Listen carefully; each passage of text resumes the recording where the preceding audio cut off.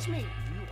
I'm sick and tired of being not. Man goes to work, man comes home, man drinks, man-woman fight. I mean, there was a lot of fighting that we saw when we were children.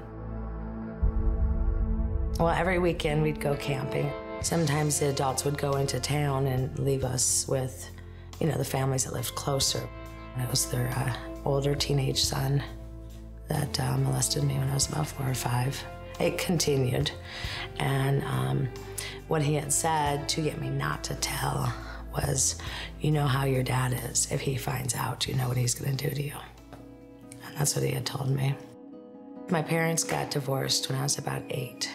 Well, about 9, I started smoking cigarettes.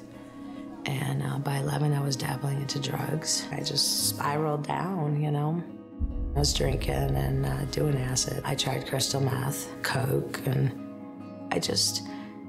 in my mind, I would live to die. I just didn't care. I just sliced myself. I hurt so bad, I think, because of molestation when I was younger, that I just didn't feel worthy in a sense. Julie ran to the streets, broken. She ended up with 2 kids from failed relationships. I ended up homeless, lost all my stuff, ended up on the streets with the 2 kids. And during that time, I was drinking and doing whatever. I just didn't care, I just thought if I die, the kids will be so much better.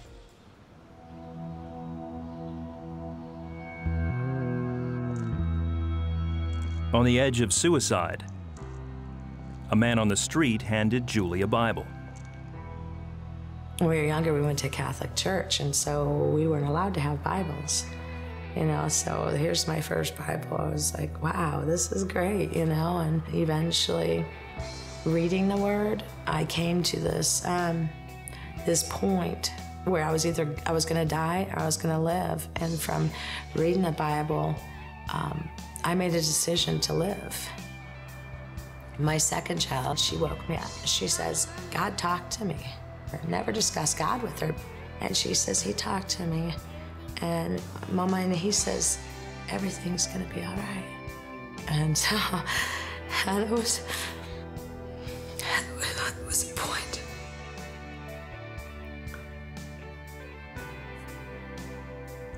When you beat yourself up so much, and then you have this little one telling you that, and you're just looking for hope, it just meant a lot.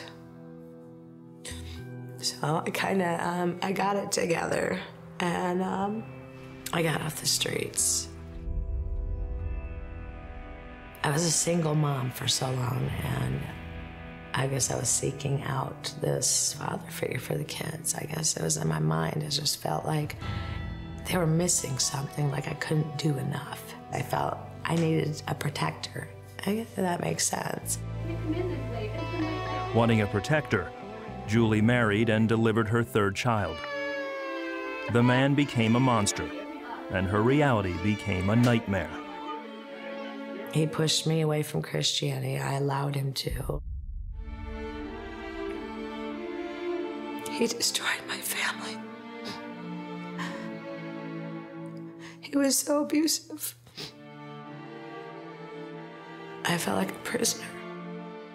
Me and the kids were sleeping in my room, and he had just gone off, and he was leaving again, and we were scared, and we were all huddled up in my bedroom. And he comes banging on the house, and the kids, don't answer, and I'm like, I have to, he's not gonna go away. I answer the door, and he's got a knife in his hand, and he's got blood, and apparently he had just stabbed somebody. And he wanted me to give him a ride out of town. And I didn't want to. No! And I started driving, and he was in and out, and he'd come to, wake up, and he'd get really angry, and I'm like, please, just put the knife down, And I just said, just God, in my head, just God, please, protect us. And I made it probably about 30 minutes out of town, and And I finally was able to say, listen, I'm almost out of gas. I gotta get back to the kids. You know, they're probably scared. He didn't care about any of that. He got out of the car and I just started crying. And I'm driving as fast as I can. I'm looking in my rearview mirror thinking he's still behind me. I got a call in the middle of the night that he stole a car, drove down the highway at 85 and ran into a tree and died. It was me or him that night, and I'm just glad that I was there for my babies. Julie started to pick up the pieces of her broken life. And years later, Julie met Brian. And I saw in him just such a common bond, such a common desire to have a good life and to have a family and everything I dreamed about, you know, and that I sought after in the wrong people. Both Brian and Julie wanted to start their family, so they married. I found a Bible in the house and I started picking it up and started reading. I mean, I think I was reading almost daily, you know, just trying to get the word in. And we decided to drive down to Tennessee to visit my dad and my family. We went to church, and when we went there, they felt like the sermon was speaking to us, and we both just wanted to get up and give our lives, you know, but we were both so nervous and scared because it was all new again, you know. Moved by the Holy Spirit, Julie and Brian returned to that church. And boy, as soon as we got to church, it's like we both had the calling and we went up at the same time, which was pretty amazing. Gave our lives to the Lord and you know, started over. Amen. Going through what I did, it's like you always have this weight right here on your back. Your life is restricted. You just have no freedom. And I can tell you, when I made the decision, that literally, physically, this peace came over me. You know, it's amazing.